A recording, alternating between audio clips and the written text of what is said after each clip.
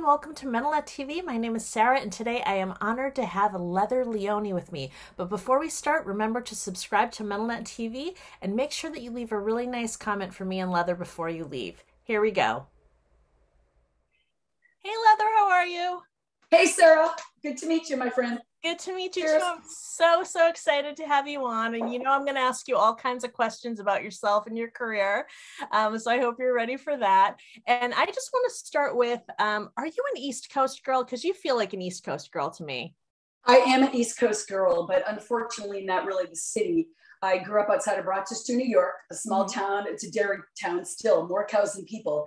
But I went to school outside of New York City, so absolutely an East Coast girl. Yeah. Nice. Of course, us East Coasters know. Yeah. We just know. We can just feel it from each other. Yeah. So when you were growing up, what was the scene like musically? And I'm talking even when you were really little. Like, what kind of music were you listening to when you were young? My parents, I'm Italian. Dean Martin, Tony Bennett.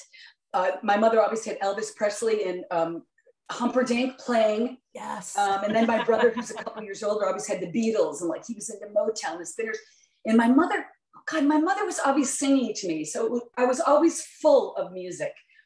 And then when I went to my Catholic school, I was always the young girl that had the balls to sing, like the Star Spangled Banner or some hymn. I was just a show off that would do it. So I think it was instilled very young in me, and it was natural for me to do it. Either I couldn't do it well, but it was natural for me to go, hey, look at me.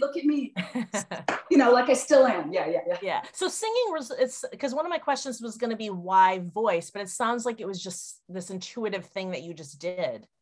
Interesting question, Sarah. I tried to play the drums. I tried to play the piano. I think it must be a certain side of your brain. I don't have that type of discipline or coordination.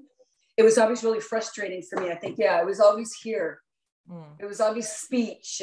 And when I started to sing in church, I remember, and again, I didn't do it well, but I remember the effect I saw it have on people. I was like, wow. It just blew me away. So yeah, it was always from here. That's amazing. So you were listening to all this different music in your house. So it sounds like you had a very musical house and people who appreciated it. When you started buying your own albums and that, what were you gravitating to early on? Early on, I remember my mom letting me buy the Rolling Stones record with the zipper. I don't know what that one was, but I was totally into Donny Osmond, the Osmond brothers. Like any young girl, the Jackson 5, the Osmond brothers. But as I got into high school, I got into the arena rocks. Being from upstate New York, it was a great tour circuit. I got into Fleetwood Mac and Boston, Ambrosia, REO Speedwagon, Foghat. And my dad, it was so funny. I opened for Alice Cooper. My father would never let me go see him, but I started going to these shows. So it was at arena rock. And I would get backstage somehow as a young person and just go, I remember a Blue Oyster Cult show. I was there for the sound check, and the sound of that bass drum, this young person it made me cry. I was like, I have to be part of this. And I would be backstage with all the Foghat wives going, oh my God, I have to do this. And they would go, no, you don't want to do this. Yeah. So the arena rock the power of that blew my mind. And does that make you want to be a fan of it and be a part of the culture? Or did that make you want to play? No, I wanted ready to do it for real. So I wanted to be them. Yeah. What was your next step? I went to college loosely outside of New York City, and I started singing in cover bands. Again, we're talking about the early 80s. So I was singing Pat Benatar. Oh, and excuse me, somebody turned me on to Heart when I was in 8th grade, and I heard Annie, and I was like, Mother of God. So I started singing Heart in Benatar, and it was cool because I was the only woman in town that could hit the Pat Benatar notes. It was so cool.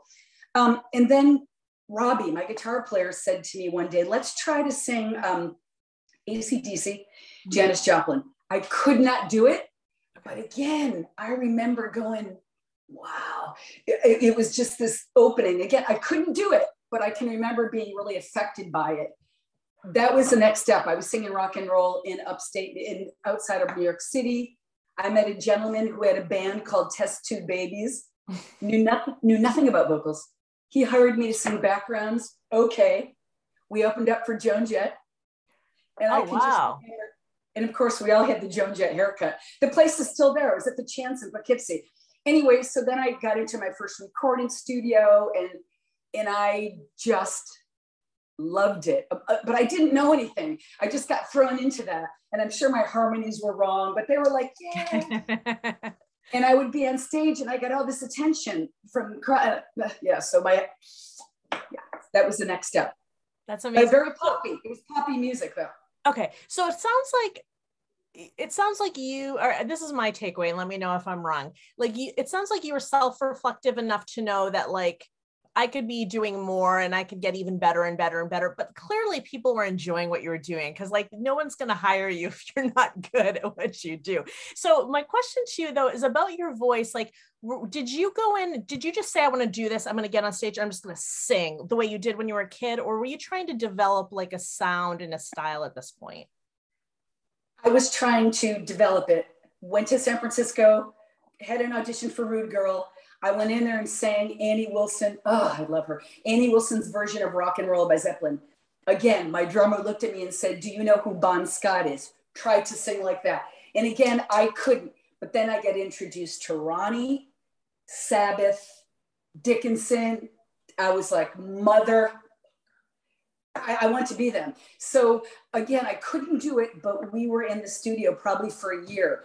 And I would blow out. I'd be like, I have to stop rehearsing. No, I worked at it. I probably worked at it for like a year. Mm-hmm.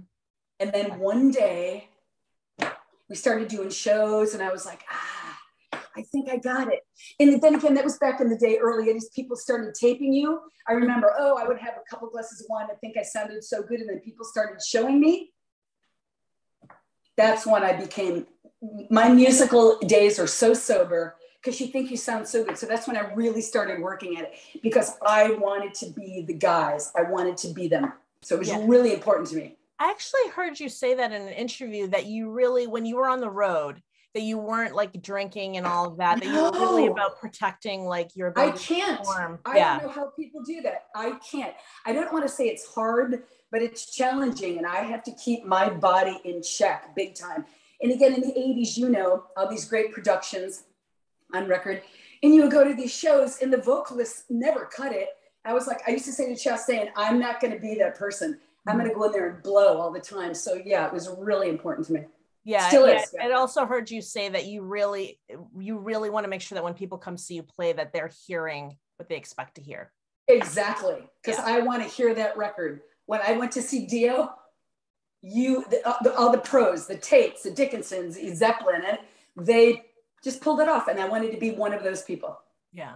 So let's just take a step back. You had mentioned that you went from New York to San Francisco. When did you make that decision? Because it sounds like you discovered the metal when you finally got out there, but you were already playing music on the East Coast.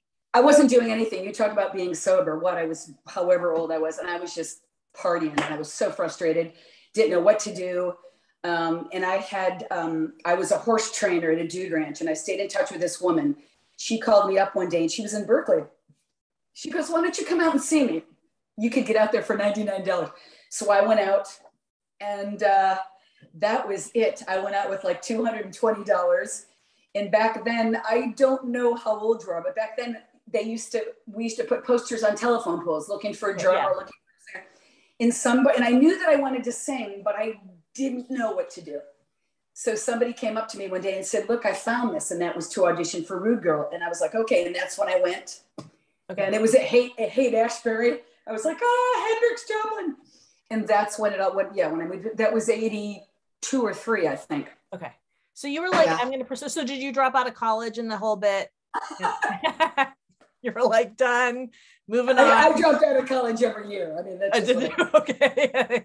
You just knew that this was your thing. Yeah, it wasn't to do it. Okay. Yeah. And was your family supportive, or were they like, what is she doing? I love my family so much. They always thought I was crazy, but no, they always supported me. You're making me think, Sorrow. I went home after being in New York, and I had shaved my head, and I got my first tattoo, and my hair was blue. And my mother, Connie, I love her so much.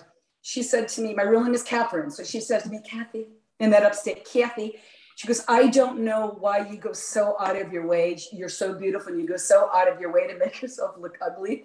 But I love you, and I support you 100%. That's all I had to hear. Oh, yeah, always supporting me. Yeah. That's amazing. That's Yeah, amazing. yeah. All right. So yeah, back in the day, and I'm old enough to remember just maybe not necessarily around here, but the stories of everything being plastered, everything Yeah. postered, and definitely I remember things being tacked on what is it, telephone poles. Yeah, So you saw that and you saw your fate, and then you decided. So did you go out to the West Coast to like LA and then go to San Francisco? No, I went right to San Or Francisco. you just went straight to San Francisco? Yeah, I've never done the LA thing. Yeah. Okay, so you Never. went straight to San Francisco. Yeah. So describe the scene to me when you first got there. Like, what was happening? Insane. We would rehearse. It was before everybody got signed, or just as it got signed. We rehearsed not across the street from Metallica, but we were always at the same pizza shop. And it really, seriously, it was one big family. It didn't matter if you were a girl, a dog, a cat. Everyone was so supportive. Like Kurt Hammett used to come to our shows. He would give me pointers. It was just metal. Broadway, there was the Mabuhay, the Stone. It was insane. It was just tinkling and sparkling of metal. It was insane. So much fun. You could play anywhere, any night. You actually got paid. It was great. It was great. What was it exactly? Because I know my answer, and I think everybody in the metal community has their answer. What was it exactly about metal? Because you were already a music fan. Like music was your thing. But what was it about metal specifically that pulled at you? Well, I went to school for musical theater, and I can remember being on stage and they tell you all these things. And I can remember it was never enough for me. And again, it was when I get introduced to the Dio Sabbath records and to Rainbow. It was just so powerful to me. And still, it just sucks me in. It's like a freaking vacuum cleaner. It's the only time I feel normal. Mm-hmm. And again, I couldn't sing it back then, but even when I tried, it's the only time I just felt like the aura. Yeah, just the aggressive. I wanted to be powerful. I don't know if it's aggressive, but I wanted people to look at me, and it's almost like I wanted to spew this stuff into them. And I just wanted to share it so badly. I wanted to say something to them and share it. Yeah, it just got me. Dio's voice just got me.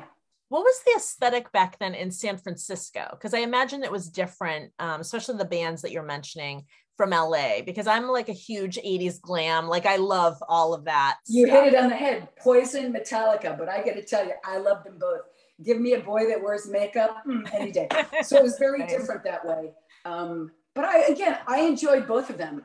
I always had friends at whatever, Poison, all of them. But that was it. San Francisco was like, yeah. And LA was like, hey. Yes. Yeah, totally. So what was your style like? Because I'm a big style person. I love your style. I've seen your pictures through the years. You always had great metal style, and it seems very like organic to who you are. Were you doing anything like super fun back then, or was it really low key and again, I'm a low-key person. I just want to do this. You don't have to look at me, you have to listen to me. Oh my God, the spandex, the high tops. That was before I was vegan. Sorry. So I wore a lot of leather. The hair, yeah. I didn't want to be, and I'm not anyway, I'm actually very butch, but I never wanted to be looked at as a woman because, oh my God, Doro's so beautiful. She's still beautiful. I love her. And Lita, and then Lorraine came out. I didn't want to be that. I just wanted to be a dude. I used to say to people, why can't I freaking be Hetfield? Why can't I be him and his dirty hair and his jacket and his sneakers? So I was just a tomboy. Yeah. It's not like I thought about it, but I wore black like everybody else. Yeah. Yeah. I still think you have a lot of style though. It's funny because you want to be a tomboy. You make me think so. When I first moved to San Francisco, it's when I really got thrown into the gay culture, which I love. And I had to go to Polk Street and buy my first steel toe high tops. Boots, the leather boots that came up to your knees, and they were steel toe because all my gay friends wore them. So that was very important. So I forgot what they called them, but I actually just found them from 20 years ago. They're all purple now. Oh, that's so funny. All right. So you moved out there. You have, you joined, was this your first band? Rude Girl. Yeah. Yes. So tell me about Rude Girl. It's the first time I started getting press and stuff. And again, it was different back then for all these young bands. Labels would come out to see you. You'd be playing a show, there was CBS. I'd be at a pizza joint, there was Mike Varney from Shrapnel. It was such a big family that they went to you looking for talent. Mm-hmm. So Rude Girl got a lot of hype. Yeah. Yeah. Okay. And were you getting offers for record deals and things like that? Yeah, we were. And of course, we thought we knew everything, but I got a lot of offers. That's how, yes. We ended up getting an offer from CBS, which, praise Jesus, I was smart enough to realize. But I was smart enough to know that that was back in the leather, no offense, back in the Leather Angel days and Samantha Fox, and it started getting really sexual with women. Didn't want to go there, but that was the 80s. And I think that was a downfall for me. CBS offered us this amazing deal, but then I started listening to them talking, and they were talking about putting us in like uniforms, and there were many reasons why that didn't work out. But yeah, I did get a lot of attention from labels, and I still know a lot of those people. So that broke me into the industry door. Yes. So did it sound like if they took you on, they were going to do like a change of image and start airbrushing your clothes off and that sort of thing? And you also know, as a vocalist, especially back then, I used to rehearse for Sandy Pearlman from Sabbath. Mm-hmm. When a producer of that level listens to you do demo and doesn't say anything to you about your vocals, right. Well, something was up. Okay. If you don't get their critique from the beginning from these high power people, something's not right. Yeah. So did you pass on that deal, or was it short-lived? Funny story. I have this thing. That's why I connected with you 5 minutes early. I'm an East Coast person, not a West Coast person. I have that trouble with my band right now. If you tell me 2 o'clock, it's 2 o'clock, not fucking 2:03, right. 2:05. So we actually had this big lawyer. I'm sorry, I can't remember his name, but he was Country Joe and the Fish's lawyer, an Airplanes, big guy. We had a meeting at a certain time. There I am to sign the CBS deal with my pen. Half hour goes by. Oh, no band. Anyway, then they called me. Long story short, I walked out. I said, fuck you. I walked out and I went to my house and I called Mike Varney from Sharpno Records and said, I need something to do. So that's really why it didn't happen, because I was ready. God, I wanted to tour. I wanted to be big, but that's really why it didn't happen. That's amazing. I love that. As an East Coast girl, I can appreciate that, because I can't do that. I can't freaking do that. Time is. I would have done it too. 2:02, I'm gone, man. It's in my head. I can't do it. All right. So eventually, Rude Girl, I believe, did it morph into Malibu Barbie? Everybody thinks that. It was, okay. I think it was just Sandy. It was a couple members that went into Malibu Barbie. Okay. Yeah, it's not like, and then I know it's interesting. Then they called the EP Rude Girls. Everybody was so dirty. So it gets a little nothing to do with me. So did one just end and a new project began? Okay. Yeah. So then Malibu Barbie came to be? Yeah, Malibu. And the only reason I did that EP, which I can't believe got so much attention, is because I think the name of their singer was Steven. He couldn't do the demo for some reason. They called me up and said, can you just come in and do this really quick? I think it was in between like my first Chastain tour. And I mean, I didn't know the song. I had like them in one ear singing me the melody. And then okay. I just went in there for an hour and then said bye. And it's forever a part of your history now. So raw. Yeah. But sometimes raw is the best. I still love it. I love my demos so much better than the crap in the studio. Yeah. That's so funny. So you mentioned shrapnel, and I believe this ends up being a very important part of your history because of Chastain. What was that conversation with Mike Varney like? Mike Varney was amazing. I still love him and his wife Kathy. He just started showing up. Oh, because I became friends with Le Mans, Peter Marino, which was one of Shrapnel's bands. We just started talking all the time. I mean, I can remember talking to Mike on the phone all the time. And also he wanted Rude Girl on Shrapnel. But then when CBS came a calling and Howie Klein, who did Madonna and everybody, I was like, bye-bye.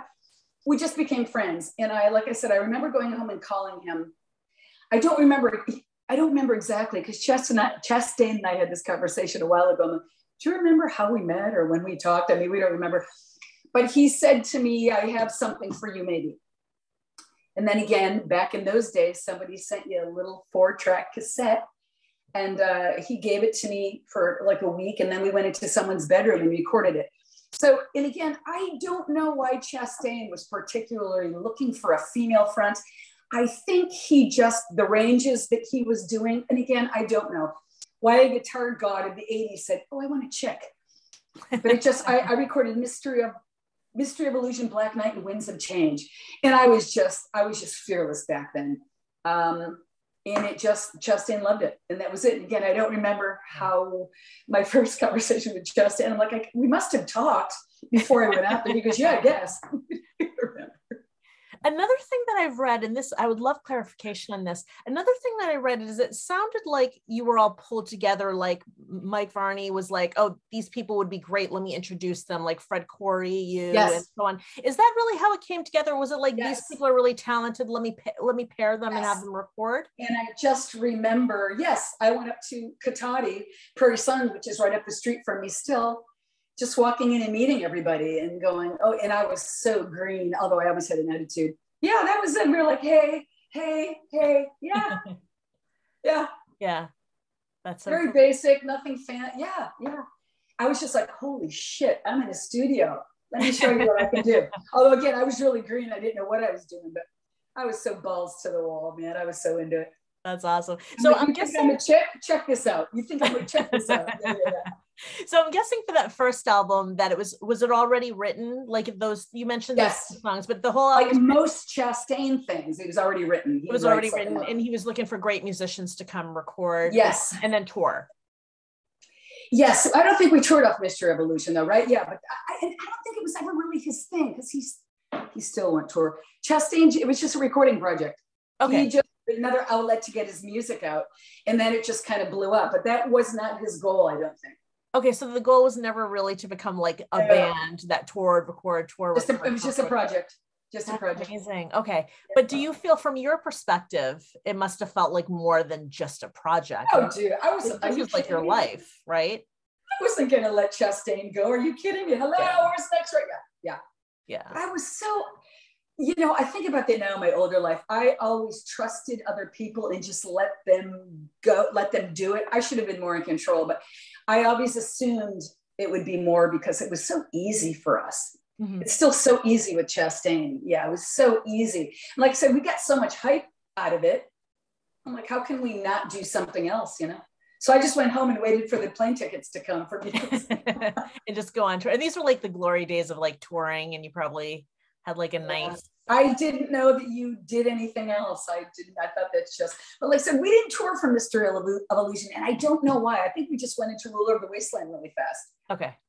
You just moved into the next album. So would that be why you, so you're in this great band that makes these great albums, but you did do here and there, you would do these solo albums. And I was going to ask you why the solo albums, if you're in this great band, but as that was so much later. Oh, no.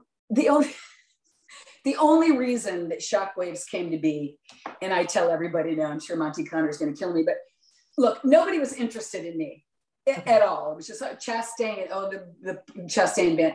So Road Racer at the time, who's now Road Runner, wanted to do For Those Who Dare. That was way, way down the line. And the only way, I know Chastain made a deal because I was sitting around going, wow, why am I not as big as everybody else? Why not? I'm good. So that was part of the deal. So they let me do a solo record, which they did nothing with. Okay. It was just all part of the package. Yeah. Okay. It was like, let her do her thing, but then don't do anything with it. Okay. That's why I'm so happy that it's so big. Yeah. They didn't care about me. Okay. But it must have been satisfying for you to be able to do it. And that is very different for you than it was doing a Chastain album. Yeah, I mean, it wasn't, the material wasn't that different because that's who I am, but I think it was just, I got to write it. I got to write the melodies and the lyrics, most of it. So yeah, it was really, I still love that record. I can't listen to most of my records I do. I can still listen to that one. Yeah. What's your writing process? I mean, and perhaps it's different then than it is now, but what was your writing process back then when you did that first solo album? I picked out the music. Mm-hmm. And again, that was back in the day of the cassette tapes. And I always used to stay, because I would always go to Ohio and we would play like Thursday through Sunday. And then the rest of the days we would just be there. And I always stayed with Ron Coy, my lighting man. And I just put that cassette in and I just sat there doing melodies and writing it down. And then I went into the studio. That was it. Nice. And is that your process now, or now do you work a little differently? Well, the process now is really different with myself and Vinny Tex. God, he drives me crazy. Guitar players drive me crazy. But now we go back and forth. He sends me musical ideas and then we work on the music and then we go back and forth with my melodies. Yeah, it's very different now. Yeah. Okay. Back in the day, it was Chastain stuff. Here you go, learn it. Okay. Yeah. Okay. Sounds good. I imagine you prefer working with someone.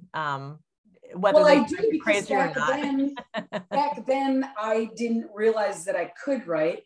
And again, the Chastain sound is Chastain. Mm-hmm. He would throw me a bone once in a while for my songs, but And I was okay with that. Chastain sound is a Chastain sound. So when I actually hooked up with Vinny, I was just having this conversation with him. I'm like, shit, I hope I can do this. This is a lot of responsibility for me, but yeah, I can do it. Yeah. That's awesome. Yeah. Awesome. So you, at some point, decided to take, I don't know if you decided to take or if it just happened, a break, a hiatus, I guess you call it. Yeah. And you're just so passionate about music and so metal. I wonder, what was it that like inspired you to take a break from music for so long?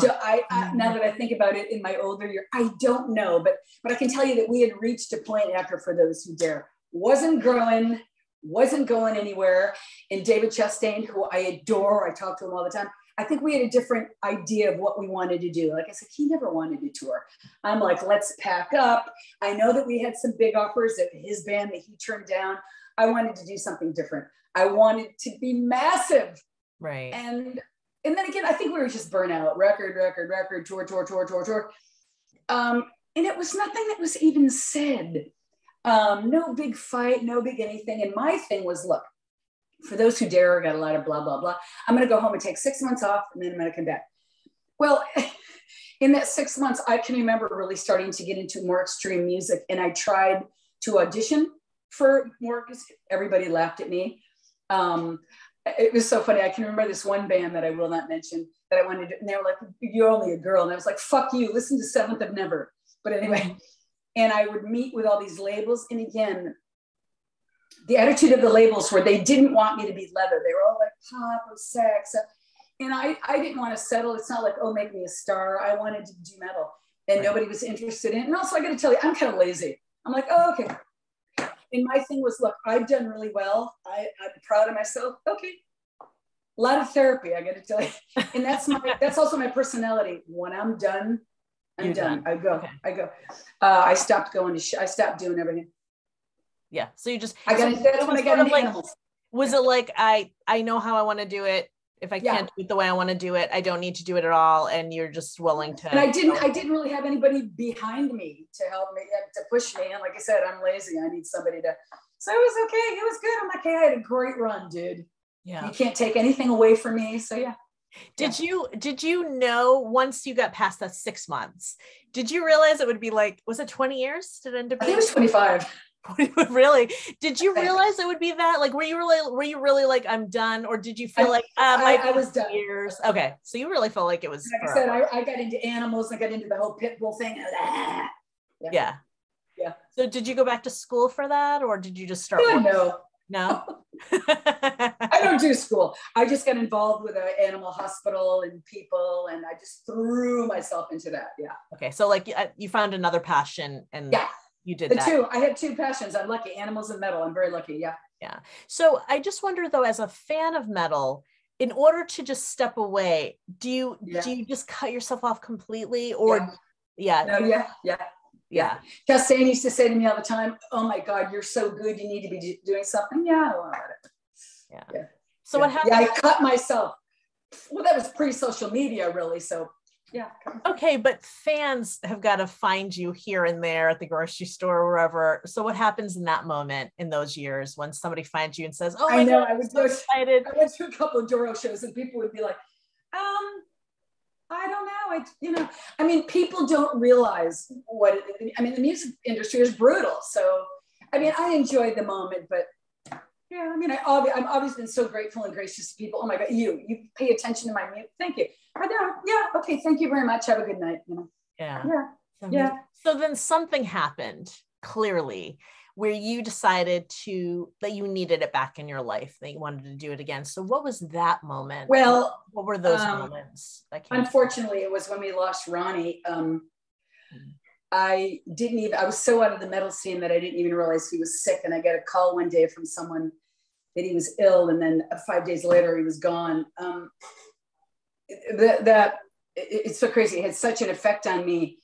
And I went down to LA for the services and stuff, hanging out with people and looking around. And I can remember it was at the cemetery, which it's so beautiful where he is, but I just went walking around and I was like, what the fuck are you doing? I always call it a gift from the gods. Anyway, and I started feeling really like disgusted with myself that I had this talent and I was doing nothing. So it was a death of him. And then I hooked up with some people because I hadn't sang in a long time. I started going into studios and stuff. I destroyed those tapes. Let me tell you. I'm sorry, I can't think of the name of the people right now, but it was a band that Sandy Sledge from Rude Girl was involved in, and they were very kind to me, and they would go in and let me do some vocals over their tracks so that was it. And I felt like I owed it to him. I did it for that reason. How could you, I mean, I'm good. That's what God gave me. I should be doing it. So that was a turnaround for me. I know that you're such a great fan of his. Did you ever get to work with him or tour with him when he was alive? No. I would hang out with him quite a bit though. And I was always like, oh, we have to. No, I did not. I didn't have the privilege. Yeah. But a great inspiration. Oh my God. I would just stare at him, and something in this life off Shockwaves is written about a conversation I had with him. One of the first times I met him, I said, I don't mean to be like such a fangirl, but you need to know, for a young vocalist like me, do you know the power and the magic and whatever the term is, what you fill us up with? And he said to me, he goes, it's something in this life that you will acquire. He goes, it's age and it's working and it's just keep doing it. He goes, you're good enough. Just keep peace of mind. He goes, you'll find it. And that's where that whole song came from. Oh, that's amazing. Yeah. And of course I bawled and walked out. I mean, he was always really good to me, and he listened to tapes of me. He was always just really honest with me. I mean, it's not like we were good buddies. I would see him when he toured here. He'd let me in. I mean, I just love the guy. Yeah. Like everybody. Yeah. Like everyone. I know, who doesn't. So after that, you went into the studio with some musicians, you did some work, you didn't feel compelled to save it, but you had that opportunity to put it out there and get it out there. And then after that, did you start writing again? Did you start working with musicians? Like, how did you get yourself to that next step? That was the Sledge Leather thing. I started writing with Sandy, again, the drummer from Rude Girl. And we were blessed enough. We hooked up with Jimmy Bain before we lost him, and Scott, the keyboard player from Dio.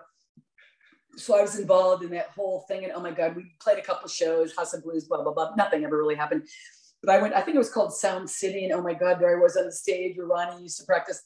So yeah, I got back into it, did the Sledge Leather record, Imagine Me Alive, just put that out there. And then through all the stuff, Chastain is always here watching me. And through that record, which again, we just put it out ourselves. It was no big dent in the world. That's how then Chastain got in touch with me and said, hey, I have some material that I think could be a Chastain record. And I said, well, we have to be good enough. We have to bounce back. Mm-hmm. So hence Surrender to No One in 13. And then we continued on to We Bleed Metal, but it wouldn't tour. So. Okay. So it kind of back in that same spot you were in before of you do these great albums. His house in Georgia. He looked at me and he goes, Leather, he calls me Miss Leather. I want you to know, he said, I'm not touring. Okay. Because I want you to know that. Because he goes, I know that's all you want to do. I'm like, okay. I figured I could change his mind. He goes, I'm done. Yeah. Okay. So are you still a member of Chastain? It never hurts me. It never hurts me to do a Chastain record. So I was like, okay. Right. So are you a member of Chastain? Like you'll continue to, at the moment, continue to record Chastain, and then you're doing your own albums and we'll tour those. I'm sure that we'll do another Chastain record in 20 years. Yeah. Okay. This is how the whole Brazilian thing happened. Someone got in touch with Chastain after We Bleed Metal and they wanted him to tour Brazil. He will not do it. So he gets in touch with me and said, hey, blah, blah, blah, called me. Don't know anything about them. Are you interested? Are you kidding me? That's how everything opened up for me now. Yeah. Okay. And then you did that tour and then. Yeah. That was 2014. I went down, for a weekend, just did some Chastain stuff. Amazing. Those, oh my God. I have to get down to Brazil. I was talking to my guitar player today. I'm probably going to go down there really soon. I love it. Amazing. And then 2016, this promoter called me up and said, hey, I want to throw you on the Rob Rock tour. The Chris Pelletieri Center, Rob Rock opened for him. Oh my God. And there was my band. Oh, yeah, there they were. Yeah. So what does it feel like to be on stage after all those years of not doing it? Did it feel like you hadn't ever left? or was it like this bizarre tingly feeling that, you know, of something like what was that? Was it different, or was it like? Yeah, it was like I had never left, but now I'm old enough to appreciate it. I was like, I mean, I bawled probably all the time. People in Brazil would start singing they have this soccer song that they sing. They would, no, a lot of times, and I'm no, so I would turn around and go like this. It's the only time, because I'm actually kind of awkward. It's the only time that I feel powerful is too narcissistic, but it's the only time I feel at home. And I want to share this with you. Yeah, no, it was incredible. I'm kind of shy though on stage. I look at myself, it takes me a long time to get into it, but no, it's home. I was like, mother of God, yeah, where have you been? I knew you'd be here. And especially in Brazil, or just South America in general, to have a 21-year-old person sing a song back to you that was written before they were born. Mm-hmm. I mean, it's mind-boggling. I'm like, what the fuck? I'm like, oh, my dad How do you even know that song? Or whatever. Yeah. And the women down there have the streak and oh my God, incredible. That's amazing. So, you know, there have been a couple of years since then and now, but I know you're working on another album, which I'm so excited about. So let's talk about that album. What is that new album called? It's called We Are the Chosen. Vinny Tex and I wrote the whole thing. Oh my God, I can't believe it.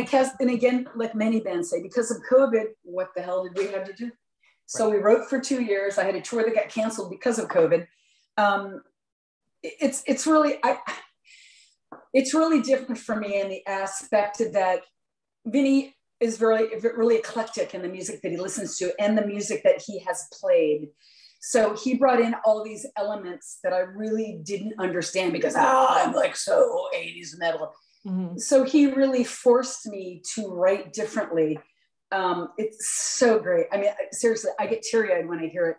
And again, we did it from start to finish. It's called We Are the Chosen. It is now finished. Now I'm working on the details of what I'm going to do next. But it's really Marcelo Vasco, who did all the Slayer, Testament, all the death metal album covers. Mm-hmm. Oh, nice. Nice. So dealing with the Brazilian mafia, as I call them, they're all extreme. Their life is just extreme metal, black metal, death metal. So them working on my stuff,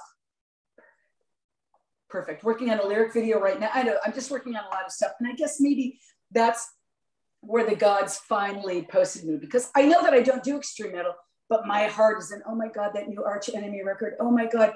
So I have those type of people behind me now. So it's really exciting. Amazing. So musically, is it still kind of what we're familiar with as people who love your music, or is it leaning and reaching? No. It's the same. I just think it's way more melodic.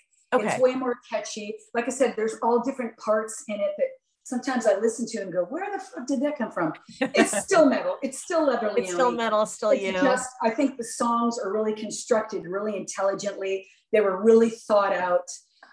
He blew playing guitar on this record. He is not a metalhead. He doesn't do that. The guy loves melody. So it's so great. I'm really proud of it. How did you meet? Again, when I did the Rob Rock tour, I was working with one guitar player. Rob Rock had two. So we were at some club, and Rob Rock was a really good tour for me because, you know, he would sell out 1,000-seaters. And I was just watching this guy. I was already using Thiago, the bass player, Braulio, the drummer. And I was looking at this guitar player going, and I looked at my promoter at the time. I said, you know, this is my band. And we wrote Leather 2. Leather 2 was a really fast, congested, unthought out record. Glad I did it. Brought me back out there. And then a lot changed with COVID. And I just stayed in touch with this guitar player, Vinny. I said, let's try to write. He's amazing. He gets me. He knows me. He knows that I'm lazy. So he pushes me. Oh my God. So it just really worked. We really write well together because he knows my voice. He respects me. It's really cool. It's a relationship I've never had. That's amazing. Yeah. So the music's done. We're working on like album cover art and all the really cool, fun stuff. Lyrics. Basically, it's done. I'm just now waiting to see what the next is. Okay. Yeah, I always want to post the cover, but I can't. Yeah. And so do we have we picked a date yet, or No, I have no idea. Feeling that out? It'll be out this year. Okay. But I don't know really what's going to happen because I have to do it right. And again, it's all my decision. So I have to be very careful. Okay. Sounds good. Yeah. And then tour dates, because we know you like to tour. Yeah, I like to tour. I'm still working on all that too. Tour. It's like I said, it's all baby steps, you know. I know I still have my suitcase from when I went to Portugal to do pre-production with Vinny, and then we went to Poland. My bag, literally, I still have some of his shoes in here. But you know, it's really hard to tour and really expensive to tour. Mm-hmm. Sometimes it's really frustrating for me because my touring band is in Brazil and not here, but we'll see. I'm really excited. And I get a lot of DMs and stuff from young people in bands saying, what should I do? What should I do? And I guess I don't really know what to do, but I want everyone to know that things come later. Mm-hmm. You know, you're in your 30s going, oh my God, well, I made the mistake in doing it. And then look, your life can change at any time. You know, you never know what's going to happen. Just be open. It might not happen when you're 25. Yeah. And it's okay. It's okay. Yeah. Well, I mean, I think in your life, it looks like it's happened at least twice, right? Or you could say 3 times, because you had your career with the animals, and then you had your career in your early life, and you have your career now. So yeah, pretty lucky. I would like to be in a major tour, then I'd be really lucky. But and also I'm just more grateful now. You know, when you get older, you think about what you have and what you don't have. But yes, I want to tour like a motherfucker. Oh my God, that's all I can think about. But it has to be the right thing. I have to be wise, you know. Yeah. Are there any bands that you would love to tour with? I mean, you mentioned a bunch of some of the newer bands that it sounds like you're really excited about. Would that be a good match, or? Oh God, no. It's funny. People ask me all the time. And again, I don't like to say women and men, but these freaking females. Yeah. Is her name Elisa from Arch Enemy? Elisa, is that how you say it? Elisa. And Tatiana from Ginger. Courtney from Spirit Box. These women are blowing my mind. You know, but it's interesting. I've always wanted to tour with Godsmack. I just think that would be a great tour. I don't know why. Godsmack, Megadeth. I mean, I would do whatever it takes. The guy again that did my cover is the Troops of Doom down in Brazil, guitar player. And I'm like, hey, I could find some really aggressive songs to open. I'm wide open. And I think I'm blessed enough to have enough respect and cult. You know, I'll pull anything off. And again, you're making me think back in the days when I used to, Rude Girl, we used to open for Exodus and Megadeth. Mm-hmm. Megadeth. Sarah, we would get beers thrown at us and spit. Oh. And it was a great training ground. You couldn't get me off stage, motherfucker, but it was. I can remember I opened for Megadeth when they first came out down at a place in Palo Alto, the Stone. It was killer. That was back in his partying days. And that's actually Wasp was there. That's when I got to know Blackie. We got hammered. Mm-hmm. Shoes, beers. And I'm like, hey. And I remember Dave said to me, good job. So I don't really have any fear that way. If I know you don't like me, I'll be singing right in your face. You know what I'm saying? Yeah. It's your calling. Yeah.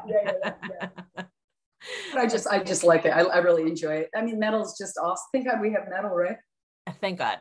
Yeah. You know, my favorite thing about metal, and I use that term regardless of what kind of music it is, whether it's like the heavy stuff or stuff that's really technically hard rock. I mean, I know a lot of the metal that I listen to is really more heavy rock more than it is metal, but the thing I love about it is it's like this big thing and it's evolved and there's so many different subgenres.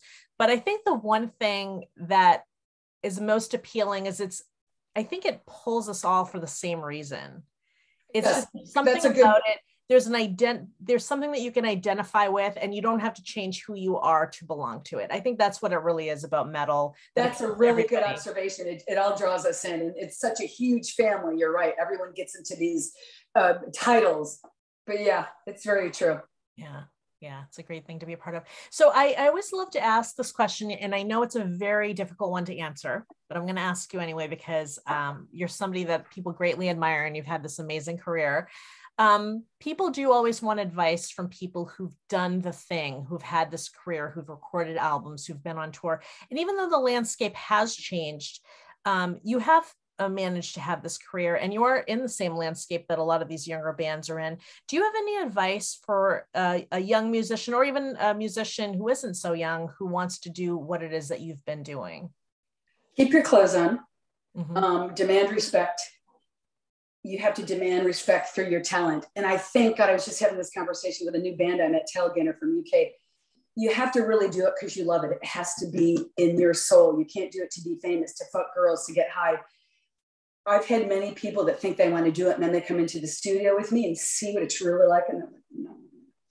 You have to not be afraid to suck, because as a vocalist, we're always going to suck. We're going to make mistakes. I think you have to love it. It has to be inside of you. And the more you do, oh my God, you have to work your ass off. The glory that they see, that hour on stage, has got nothing to do with the reality of it. I think you just really have to love it. You have to find out if you love it. Go out and do it. Go suck at a bar. Go have stuff thrown at you. Have people tell you that you suck. Yeah. You have to find out if you genuinely love it, I guess, would be the thing. That's amazing. Keep your clothes on, girls. Keep your clothes on. I love it. I love it. Well, thank you so much for joining me. And you have to come back again. Yes, when the album's out, and it's right here. We are the chosen. I love it. We could see the album art, and then we know about the dates and all of that. Definitely come back. But I'm so excited to meet you and to have you on, and you're amazing. And I love listening to all of your stuff, and just makes me excited about metal every time I listen to any of the stuff. I know, I'm like a 12-year-old. I'm so excited. You're making me think when I met my band and they're all in their 30s. I was talking to my mom and she goes, well, you finally found somebody that can keep up with you. And I'm like, yeah, so it was nice meeting you too, Sarah. I love and respect you too, for sure. You're doing a great job. Thank you so much. Of course. I hope you enjoyed today's episode of MetalNet TV's Conversations. Make sure that you're subscribed to this channel, and be sure to follow me on Instagram, Facebook, and Twitter. I will be back with another amazing episode of Conversations, as well as my other show, Metal Bites. I'll see you soon. Take care and have a great week.